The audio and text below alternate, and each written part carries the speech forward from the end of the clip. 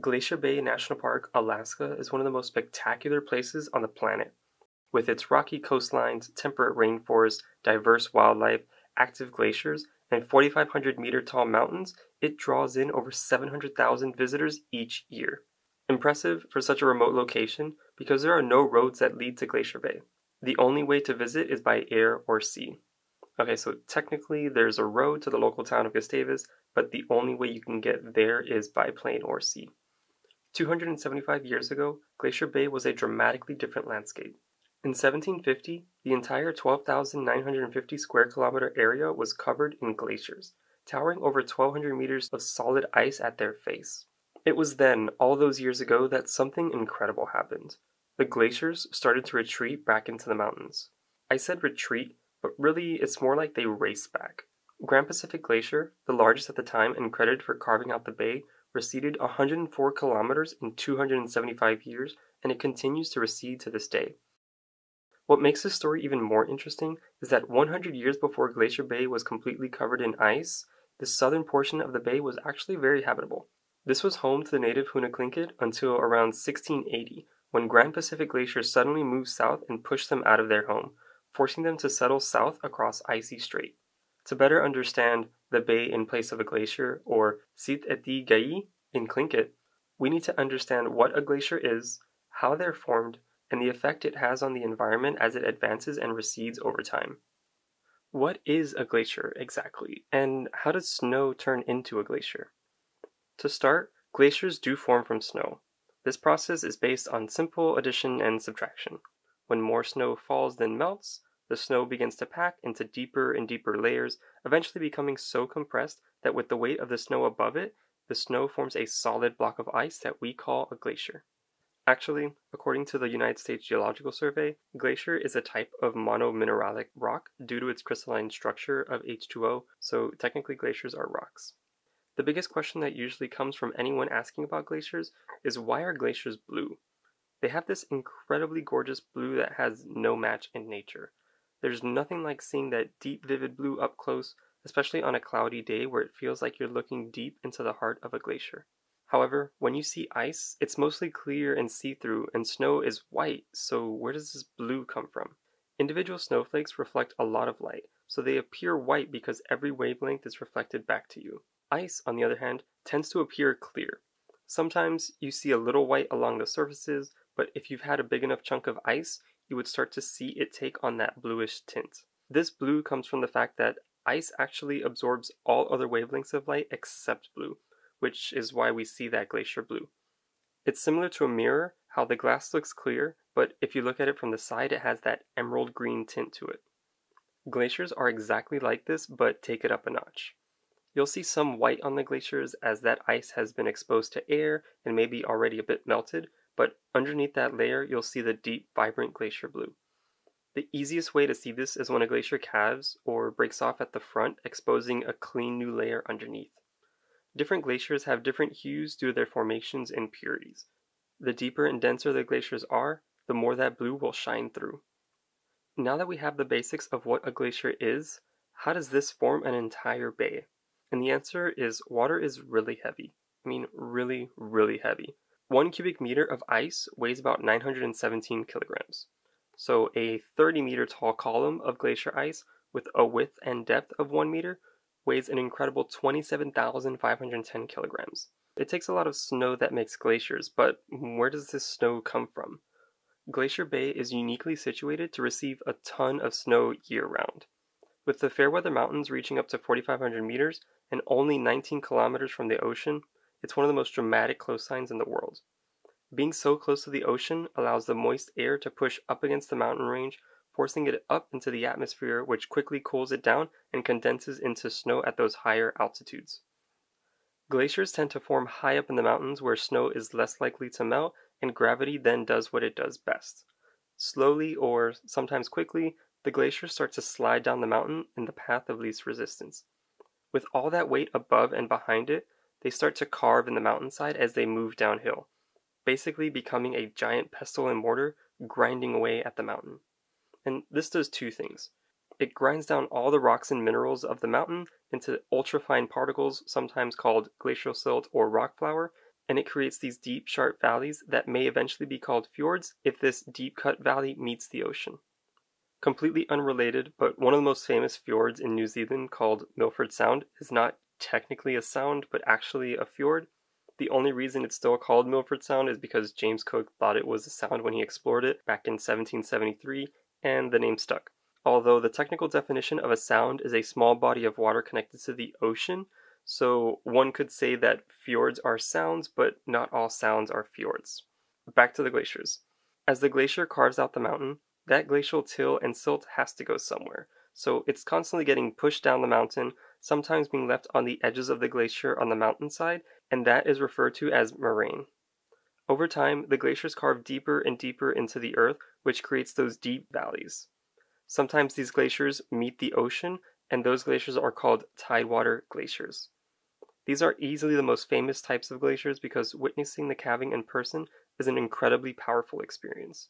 Watching a glacier with a face over 60 meters tall, and sometimes even more of that under the water, break off into these chunks the size of skyscrapers, crashing into the ocean is something that is just unheard of until you see for yourself. And even then, the scale of it is not something that we're used to. First off, you don't want to be anywhere near when this happens. The amount of water displaced basically creates like mini tsunamis that could easily topple small boats. When viewing from a safe distance, you tend to be far enough away that by the time you hear it, it's already broken off and crashed into the water. And yes, you can hear it. Sometimes it's called white thunder. A calving glacier creates such an explosive sound that it does actually sound like thunder or a loud gunshot off in the distance. There's also this gentle, well, relatively gentle, cracking you can hear as the glacier moves and shifts around. When viewing in complete silence, that crunching and crackling sound feels kind of haunting, knowing what might come next. All of these features are part of and what makes Glacier Bay so special and unique of a place on this planet. Now that we understand the basics of glaciers, let's take a look at the history and how these glaciers formed the bay as we know it today. Well before Captain Vancouver explored Southeast Alaska in 1794, Tlingit were settled in the region and called the Glacier Bay area their homeland since time immemorial. Prior to 1750, when the glaciers were at their maximum, they were situated more than 16 kilometers north of what is now known as the entrance of the bay. The areas around current-day Rush Point and Bartlett Cove were inhabited by the Hoona Tlingit. Here, their culture grew and flourished as they lived in balance with their environment. One day, the glaciers began to quickly advance. There are stories from the Hoona Tlingit about the glaciers moving as fast as a dog could run. And this lines up with geological evidence of the glacier's advancement around 1680s to 1750s. Their villages were completely destroyed, and they were forced into the surrounding areas such as present-day Hoona south of Icy Strait. They made sure to keep their culture, practices, and traditions with them, telling stories of their homeland and of their return. When Captain Vancouver arrived at current-day Glacier Bay in 1794, all that was there was a giant wall of ice a few kilometers in from the entrance of the bay. Although it had started to recede, it was very different from just 100 years prior. With no way to traverse through the glaciers, maps of the area at the time just showed it as one large mountain range. It wasn't until 1879, when John Muir visited Glacier Bay for the first time with the help of Tlingit guides, that the bay started to look more like it does today. His writings and research put Glacier Bay on the map as a place of scientific discovery and wonder, capturing the magic of this uniquely untouched landscape in his writing and inspire many to preserve and study Glacier Bay, eventually paving the way to it becoming a national monument in 1925 and later a national park in 1980. Throughout this time, as the glaciers retreated, the Hoona Tlingit had started to return to their homeland and found it completely different than what they had remembered in their stories and song. The areas that were once lush forests and grasslands were now barren, completely stripped away by the glaciers. Where there was once land, now was deep water carved out by the mass of ice. This, however, did not deter them. Instead, they adapted to their new way of life, setting up camps in the spring and summer to fish, hunt, and gather in their homeland once again. With Western interest in the area's resources, life became difficult for the Hoona Tlingit. In search of riches with furs and pelts, they brought disease and land claims that decimated native communities and pushed the Tlingit even further into fewer, larger communities. This was magnified even more by the preservation of land in 1925 as a national monument and 1980 when it became a national park. With these new rules and limitations in place, Hoona Tlingit traditions and practices faltered over time. It wasn't until 1995 when a memorandum was signed by the Hoona Indian Association and the National Park Service, where a working relationship began. Over the years, the Tlingit became more active in their homeland. Berry pickings began, subsistence fishing returned, and recently in 2014, gull egg harvesting activities have returned as well. The erection of totem poles in Glacier Bay occurred, and for the first time in years, a Huna ancestor house, Huna Shukahit, was built in Glacier Bay. An incredible project between the Huna Indian Association and the National Park Service. The work isn't complete, and the two groups continue to solidify their relationship and coexist in Glacier Bay. There is a beautiful documentary on the National Park website covering this history called Healing Across the Waters, which is linked in the description. To this day, Glacier Bay remains an important place for scientific discovery. Due to the receding glaciers, scientists are able to study primary succession of life returning to the newly revealed landscape. It's the perfect place to research because you can travel back in time as you move down bay away from the glaciers, seeing the change from bare rock to mosses, grasses, and the start of temperate rainforests in a single valley. One of the best ways to see this change in geography is through maps. Take this beautiful map published in 1801. It shows the current day Glacier Bay area completely blocked off as part of one vast mountain range. Compare that to this map of Glacier Bay in 1899 published by the United States Coast Survey. Much more detailed, including glaciers and topography. You can see how in just 100 years from the previous map, how far inland the glaciers have receded from the entrance of the bay. Before, when we were talking about how glaciers ground down everything in their way into fine glacial flour, it made it seem like nothing could survive it. However, if you look closely at this map, you'll see some islands in the middle of the path where the glaciers would have sat right on top of. Now, it is possible these islands weren't directly under the entire glacier, with most of it flowing around them, but the rounded features tell us that their makeup is that of a harder mineral, although still affected by the glaciers. We can see on this geological map of Alaska, published in 2016, some of the different geology across the Glacier Bay area. A large portion of it being sedimentary and igneous to the east, and as you move west, the classification switches over to a more metamorphic rock makeups into the Fairweather Mountains. Turning on the fault lines show how these metamorphic sections lie between these two large faults. Now, I'm no expert in geology, I just find this really fascinating. Getting back to the glaciers and their movement over time, Glacier Bay National Park has a great map with timelines of glaciers available. I merged these split maps into one to get a smoother picture across the bay. The first glacier we are going to look at is Grand Pacific, as it has the largest movement over time. Starting where it is today, you can see how the last 100 years or so have been relatively stable. Then, we start to see these huge jumps from 1907 to 1892, revealing Russell Island in 1880, and just 20 years before, moving about 20 miles down the bay, receding about 1 mile per year. As we move south to the entrance of the bay, we can see where it was in 1794, about where Captain Vancouver would have seen it, and the maximum extent into Icy Strait. We can see Muir Glacier has receded well back into the Tekinsha Mountains, compared to when he himself would have first explored the bay in 1879. This image of Muir Glacier in 1941 was taken from about this point, shows the extent of the glacier with Riggs Glacier merging into it. Compare that to this image taken in the same spot in 2004, and Muir Glacier isn't even in the same picture, as it's receded a few miles around the corner of the valley. One last place I want to visit is this part of the bay up here by Reed Glacier. There was a great photo taken in 1900 showing the glacier positions at the time, showing Reed, Johns Hopkins, and Grand Pacific Glacier right next to each other before they would continue to recede to where they are today. I actually took a photo from right about here in 2022, looking towards Tar Inlet, which is where Grand Pacific is today, and there is not a glacier in sight.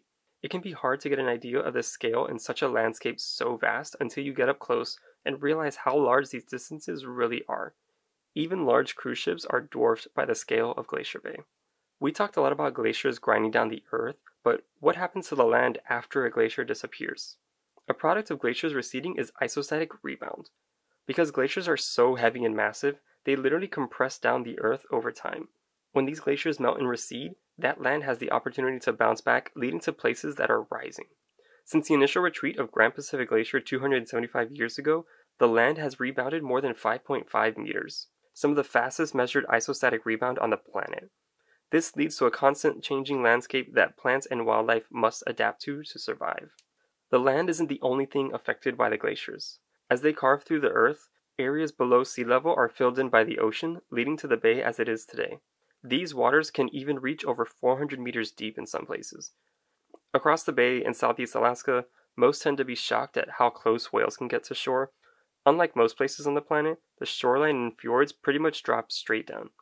If you're standing on the shore next to a mountain in a fjord, just imagine that the mountain angle continues further down as if the water wasn't there, and that will give you a good idea how quickly and steep the waters can be. Something else you may have noticed about the water by glaciers is how dirty or muddy it looks. That's because you are seeing the runoff of silt from the glaciers being suspended in the water.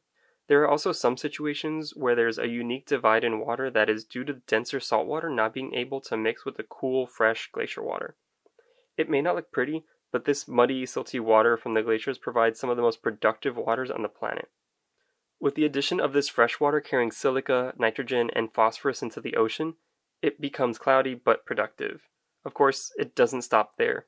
To help assist with this distribution of said nutrients, the tides in Glacier Bay move an incredible amount of water. The average daily tide range is about 7.5 meters, which occurs twice a day, every day. This incredible tide range mixes these nutrients in a perfect environment for phytoplankton to thrive. And when phytoplankton thrive, zooplankton populations have a feeding boom, then small fish come to feed on the zooplankton, which attracts larger fish, whales, birds, seals, and sea lions. A complete energy cycle all in one place thanks to the glaciers. The ecosystem in Glacier Bay exists in a delicate balance where even small changes have big effects. For example, the heat wave in 2014 to 2016 led to a 58% decline in whale populations in the bay and a decline in newborn calves as well as an increase in malnourished whale sightings. The increase in temperature at this time affected the phytoplankton and zooplankton productivity across the bay, which led to a decrease in smaller baitfish numbers that the humpback whales rely on to feed throughout the summer. As temperatures continue to increase and heatwave severity becomes more common due to global warming, the effect it has on glaciers and wildlife is expected to intensify. Currently, about 95% of all glaciers in Alaska are receding, along with almost every glacier in Glacier Bay being part of that statistic with no expected change in sight. For centuries, Glacier Bay has been a beacon of beauty and scientific discovery as the perfect living laboratory. Geologists come to study the dynamic landscape, glaciologists to study the ever-changing glaciers, oceanographers to study the uniquely wild ocean, and biologists to study the multitude of plants and wildlife that call Glacier Bay home. I've personally been fortunate enough to spend time in the bay, and it really is one of the most magical places on the planet. It's absolutely gorgeous with its vast, untouched landscape that really makes you appreciate those few places left in the world that are truly wild. The more you learn about Glacier Bay, the more you appreciate the beauty that it has to offer. Anyone can look at photos of the mountains and the glaciers and say how beautiful Glacier Bay is, but having the knowledge and understanding of the world around you makes it that much more incredible. When you're paddling under steep cliffs, exploring shorelines next to towering mountains, listening to the crackling of glaciers off in the distance, and witnessing nature in its purest form all around you, it's this surreal feeling that in a way feels spiritual. I remember standing on that rocky beach, looking out into the snow-capped mountains, and finally feeling at home, knowing how fortunate I was to experience such a magical moment. Glacier Bay National Park is a perfect reminder of how such interconnected environments can be vulnerable to rapid change, and why we should do what we can to preserve this pristine wilderness for future generations. It's one of those places that, once you visit, it's impossible to not want to go back.